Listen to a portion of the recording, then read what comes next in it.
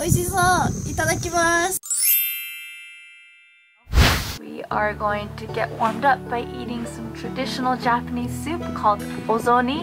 It has lots of ingredients in it, as well as mochi, rice cake type of thing. So we're gonna grill that and put it in, and we're gonna get warmed up because it's actually pretty cold here.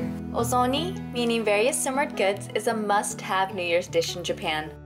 Although ingredients and types of broth vary by region, all ozoni come with mochi.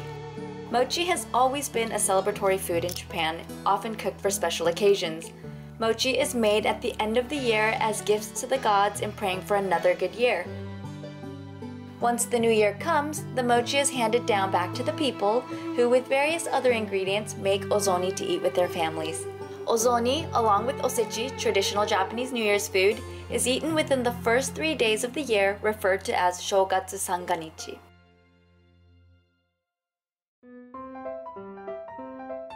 Let's get cooking. Here are the ingredients over here. We've got carrots, radish, shiitake mushrooms. We've got kamaboko, which is fish cake. And you see that it's cut with a zigzag. And you do that to represent the sun rays. And we've got komatsuna here. This is Japanese mustard spinach. To the side, we've got quail eggs here. Satoimo mitsuba, which is kind of like a Japanese parsley type of thing. And that is Japanese citron yuzu. And this is called fu in Japanese, but it's hard to explain. Once you put it into liquid, it turns into like a sponge-like thing. And then we've got mochi. We're gonna grill this mochi and put that in the soup as well. Alright, let's grill some mochi. You usually put the rectangular ones in ozoni, but since I knew that the grill wasn't going to be too big, I decided to buy little mochi. The mochi's starting to cook. Oh, sugoi. Inside here is soup, and there's chicken in here. Oh, it's still hot. See all the steam? I'm so excited to eat this in the cold. It's working! Actually, grilled mochi should look a little bit more like this. We decided to take the mochi off of our mediocre grill and let the soup do the rest of the cooking. I'm gonna put the lid on and warm it up a bit. So we've got this yuzu peel, and we're gonna cut it into a rectangle. Once you've got the yuzu peel into a rectangle, make 3/4 slices on each side, like this. Do a little twist, and you've got, turns into a rectangle. Oh, it smells so nice. Nice and citrusy.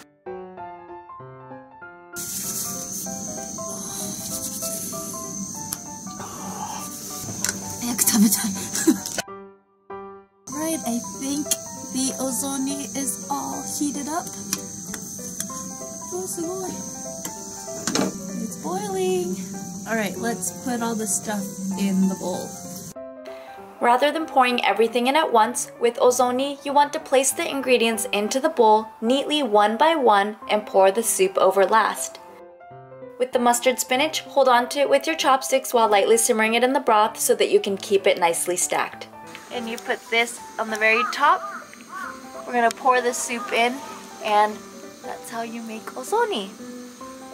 Washoku, or Japanese food, is not only about being delicious, but looking beautiful as well. Ozoni, kansei! Oishisou! Itadakimasu! Oishii! 鶏がちゃんと柔らかくなって、だしも効いてて美味しいです。あ、柚子の香りがいい。This yuzu, which is no longer a triangle now, is just such a nice touch to the soup. Smells great.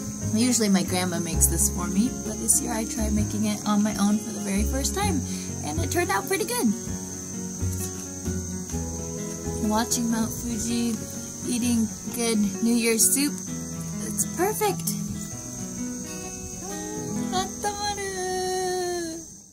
If you want to know a little bit more about ozoni, how the mochi is made, and more details on how to cook it, I found some great videos, so definitely check them out. Alright, we're climbing down. It's a little bit slippery, but I got my clamp-ons on, so I think we're alright. On my way down, I'm going to teach you guys a phrase. I'm gonna teach you how to say Happy New Year in Japanese. 明けましておめでとうございます。明けまして means that the New Year's opened up. 明けましておめでとうございます is congratulations. So basically the happy part of Happy New Year. And you could also add 新年 which means the new year. 新年明けましておめでとうございます. Maybe say that to a couple of your friends if you have any Japanese friends. This trip has been perfect so far. Everything has gone according to plan. So as long as I don't trip and fall, we're all good. If I keep videotaping myself like this, I probably will slip and fall. So I'm gonna go and concentrate on my hike down. Bye!